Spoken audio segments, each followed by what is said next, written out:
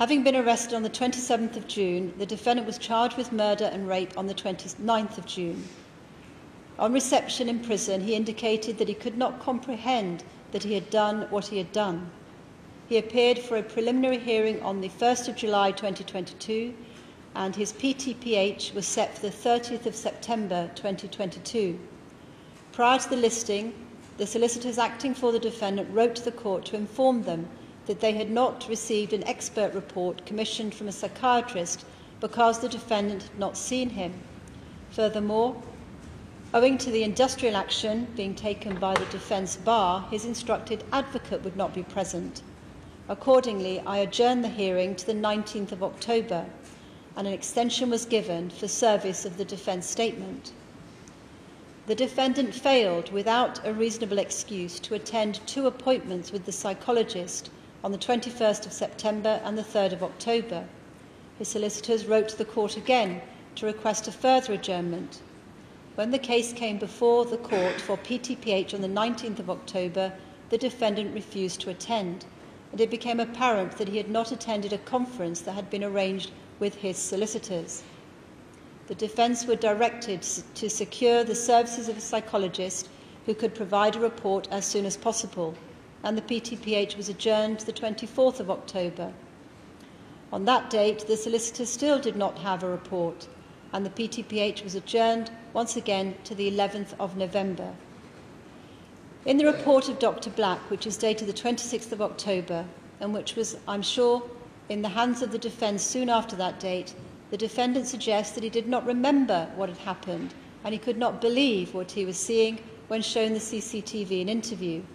In fact, at the police interviews after arrest, the defendant affected a bored and disinterested facade. The defendant was not produced at the next hearing because he tested positive for COVID.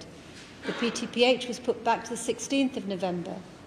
Despite a direction that he attend in person, the defendant refused to come to court on the 16th of November, and a video link had to be arranged.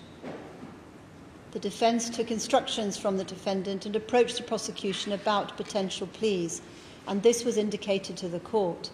The PTPH was adjourned to the 19th of November, and on that occasion, the defendant pleaded guilty to the preferred 2-count indictment, murder and sexual assault.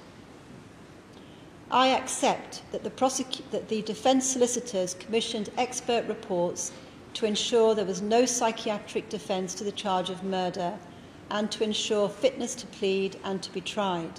These were responsible steps in a case of such gravity.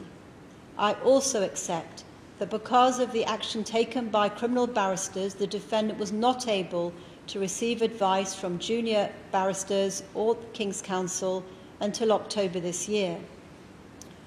I reject the suggestion from the defence that because he was heard on a prison phone telling his mother that he was banged to rights, he should be taken to have indicated at a very early stage that he would accept responsibility for the killing. He never indicated this to the court until the 16th of November, and at stages, his non-engagement frustrated the work being done on his behalf.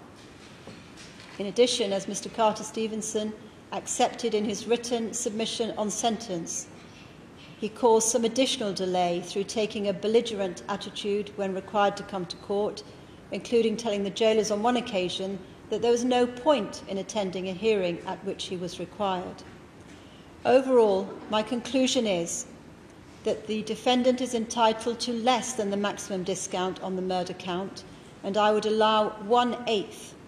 Although given the length of the term I will impose, the maximum discount allowed can be 5 years. Considering all these features, after a trial, the minimum term would have been 43 years. I allow 5 years, as I have said, for the plea of guilty indicated via counsel on the 16th of November, a few weeks before trial.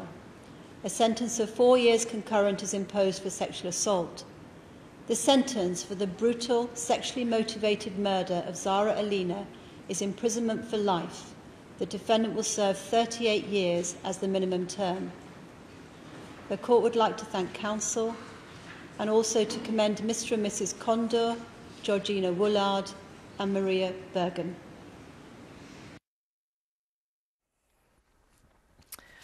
So there we have the sentencing at the Old Bailey by Mrs Justice Chima Grubb, following the sentencing of Jordan McSweeney. You see him there on your screen, the man who killed 35-year-old law graduate Zara Aleena in East London last June. McSweeney admitted murdering and sexually assaulting Zara on her way home from a night out.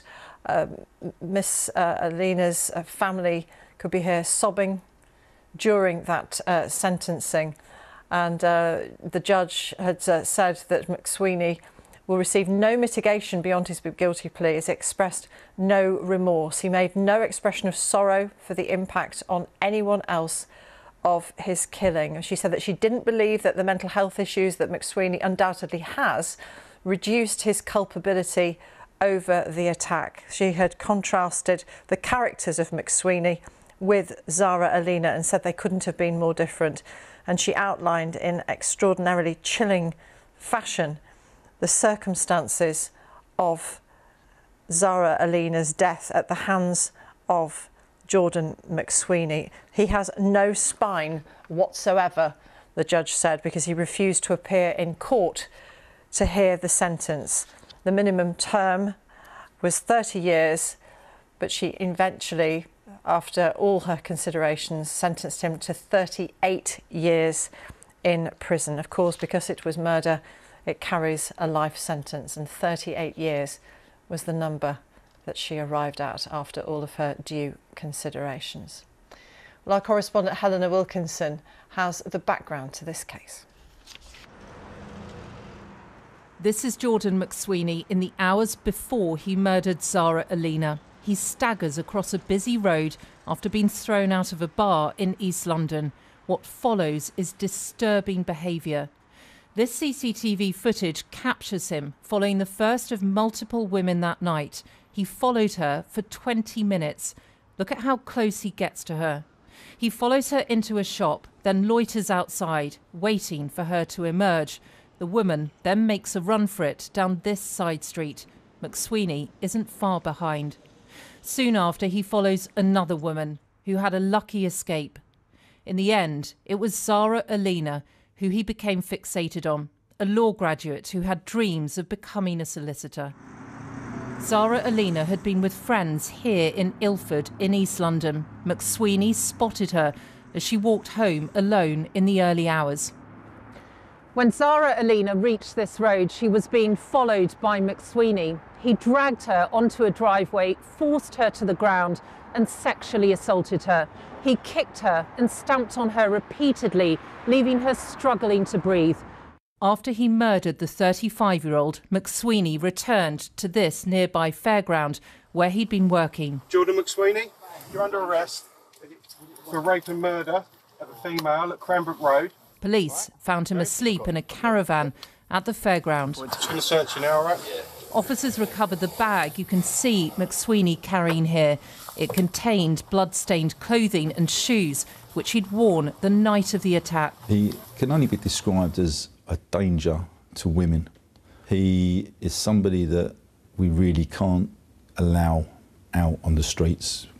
That said, his level of previous offending didn't lead to us thinking that he was capable of this extreme violence. Last month at the Old Bailey, McSweeney pleaded guilty to Zara Aleena's murder and guilty to sexually assaulting her. McSweeney has 28 previous convictions. When he murdered Zara Aleena, he was out on licence, having been released from prison 9 days earlier. He was going to be recalled. Police had gone to an address to arrest him the day before the attack for breaching his licence conditions, but he wasn't there. The Ministry of Justice said a review is now underway. Today, Zara's family and friends will perhaps find some closure that the man who took her from them will be off the streets for a very long time. Helena Wilkinson, BBC News at the Old Bailey.